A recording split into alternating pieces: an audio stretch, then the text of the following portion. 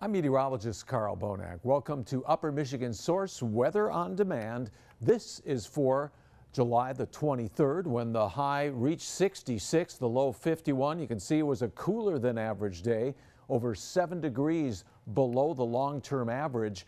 And with that 66 and 51, we're back into the cool side.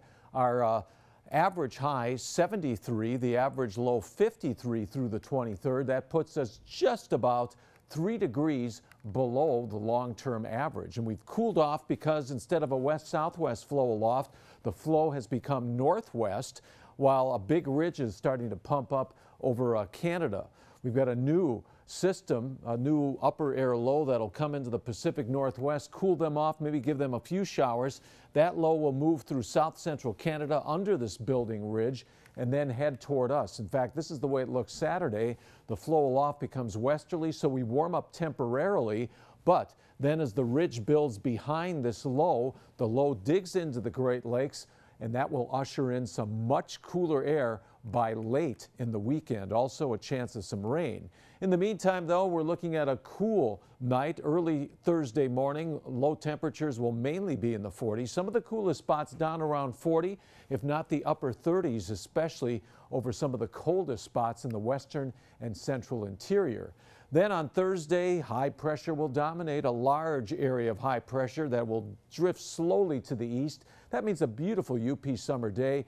Light winds, dry air. Temperatures will recover nicely after that cool start. We'll get to close to 70 along the Lake Superior shore, around 70 near Lake Michigan, and then well into the 70s at inland points. Places like Iron Mountain will likely reach the upper 70s. Then on Friday, we're expecting low pressure to organize out to the west and edge a bit closer. That means an increase in clouds.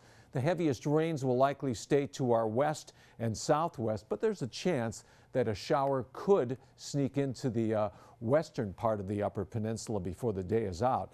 Then on Saturday, the initial front from this system moves in, and there's a chance of a shower or a thunderstorm at almost any location.